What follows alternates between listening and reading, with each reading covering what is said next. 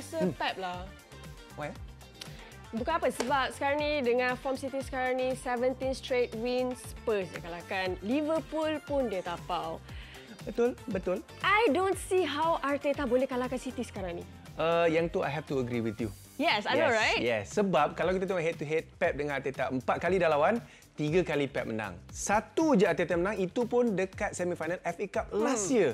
Yes, mungkin fan Arsenal kata macam, kita dapat form balik, Auba score hat-trick. Tapi, guys, kena be real, City is too solid lah for this season. Yes, apa-apa pun korang boleh vote korang punya ni dekat YouTube community Astro Arena. Alright, apa-apa pun kita wait and see pagi nanti. And sekarang kita nak tengok berita terkini sukan tempatan pula dalam beberapa minit hari ini. Let's go!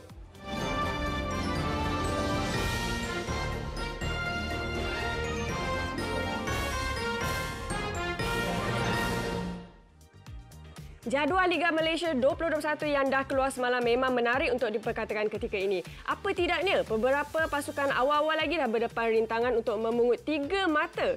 Antaranya UiTM FC dan Penang FC yang terpaksa menentang pasukan handalan dalam 3 perlawanan pertama. UiTM akan membuka tirai aksi bertemu Terengganu FC sebelum berdepan KL United FC dan JDT, manakala Penang FC akan bertemu KL United, JDT dan Kedah. First, Terengganu at home. We all know Terengganu got qualified for AFC Cup, very good team, and I expect them to be even better this year. Second game, we go to Kuala Lumpur, that did very good in the league, in the Premier League last season and got promoted. So I saw them play, it's quite a good team.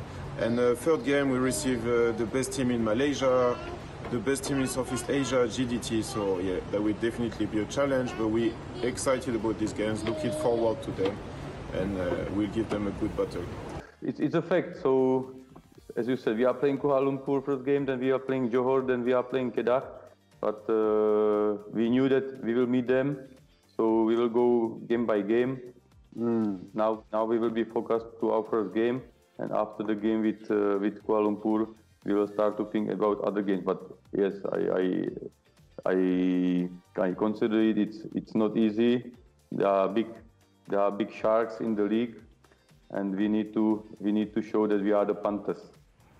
Sementara itu, Terengganu selaku pasukan pilihan dalam saingan musim ini tetap waspada untuk mengharungi aksi awal liga dengan UiTM jadi lawan pertama gergasi Pantai Timur itu.